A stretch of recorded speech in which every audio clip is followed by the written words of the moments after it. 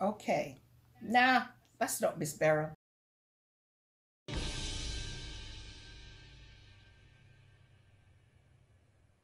Wait a damn minute. Wait a damn. That's not Miss Beryl. That's definitely not Miss Beryl. Okay. That's not Miss Beryl. And there it is, ladies and gentlemen. The truth shall set you free. I hope y'all really share this video. You really need to share this video.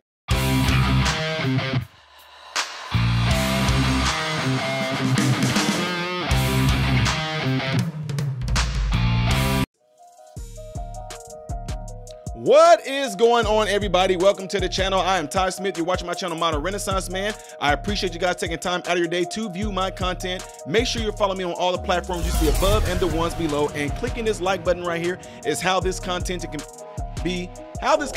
consistently be recommended to you, and it pushes it out there in the YouTube algorithm world. And also double check and make sure that you still are subscribed to the channel. No, ladies and gentlemen, I am not editing this at all because you see my excitement about wanting to get into this story.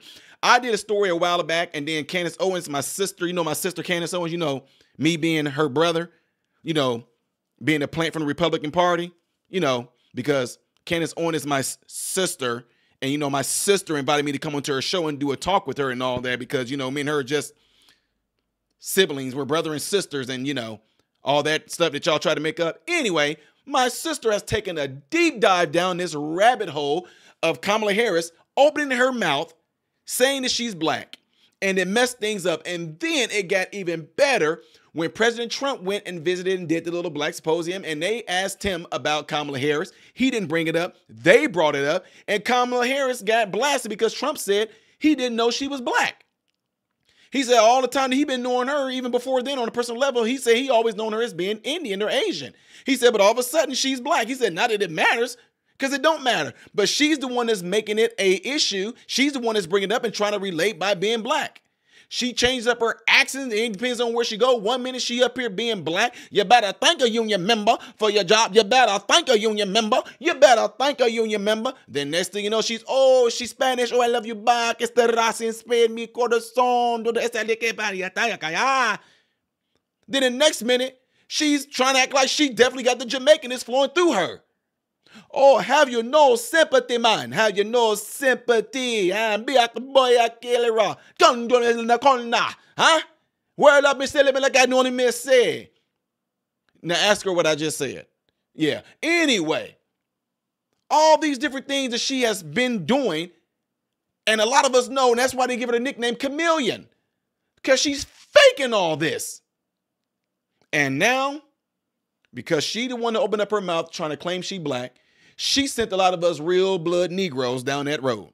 I got a whole lot of family over there too trying to figure some things out. I should have gave some of that information to my sister Candace Owens since I got family there. A lot of them. Now check this out. They got somebody that knows this family personally. Judge Joe Brown talked about how the dad, Kamala Harris' father, is Irish and Hindu, whatever. And the person that was pictured in this picture in Kamala Harris's book as being her grandma, boy, y'all, wait till you see this. Check it out. Mm-hmm. And Miss Beryl, by the way, I see Vice President Harris on the box, and I sit up straight and I think, my God, she looks so much like Miss Beryl.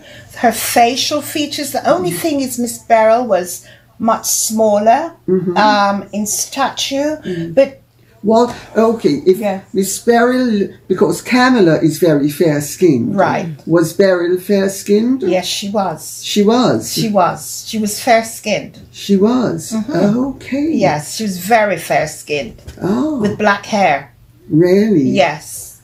Okay. So she was so fair-skinned that now that I'm older and I can spot people by their skin coloring, etc. For me, I would say there was something Irish there. How interesting. Yeah.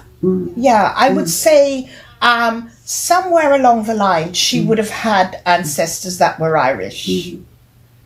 Yes. Actually, can I show you a photograph? Of course. Of an old lady. Yes. And some people speculate that this is Miss Beryl. Right. So, sorry, bear That's with me. okay. I am so untechnological. Okay. It's just pathetic. Yeah. There we go.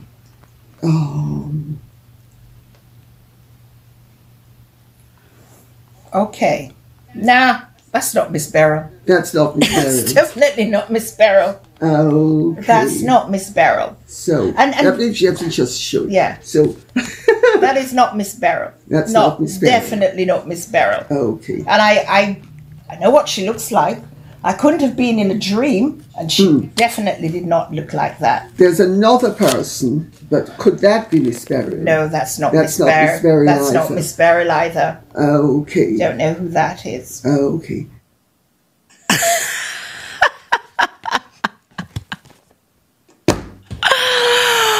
That's not Miss Beryl. That ain't Miss Beryl. You know, as you were describing the fair skin and looking like Kamala, I was thinking this can't be the Miss Beryl grandma that's in Kamala's book. And clearly you see Lady C's going, wait, fair skin? What? Maybe is this? Nope, that's not Miss Beryl. I didn't dream. That's not Miss Beryl. Yeah, that sounds about right. You're saying Irish. And that's funny because Judge Joe Brown had a very distinct memory that Donald Harris told him that he was Irish and Hindu. And things are starting to add up, not in Kamala Harris's favor. And I don't know what to say here, ladies and gentlemen, other than I am truly, untypically speechless.